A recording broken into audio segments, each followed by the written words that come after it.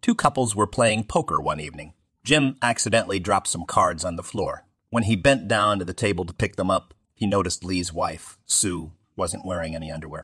Shocked by this, Jim, upon trying to sit back up again, hit his head on the table and emerged red-faced. Later, Jim went to the kitchen to get some refreshments. Lee's wife, Sue, followed and asked, "Did you see anything that you like under there?" Surprised by her boldness, Jim admitted that he did. Sue said, "Well, you can have it, but it will cost you $250.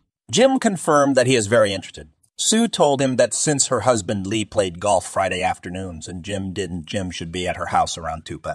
Friday afternoon. When Friday rolled around, Jim showed up at Lee's house at 2 p.m. Sharp, and after paying Sue the agreed sum, they went to the bedroom, and Sue gave him a flipping great time.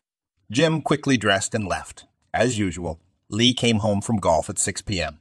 and upon arriving, asked his wife, "Did Jim come by the house this afternoon?" With a lump in her throat, Sue answered, "Why, yes, he did stop by for a few minutes this afternoon." Her heart nearly skipped a beat when her husband curtly asked, "Did he give you $250? Sue, using her best poker face, replied, "Well, yes, in fact he did." Lee, with a satisfied look on his face, continued, "Good. He came by the golf club this morning and borrowed $250 from me. He promised he'd stop by this afternoon and pay it back. Now that, my friends, is how poker should be played."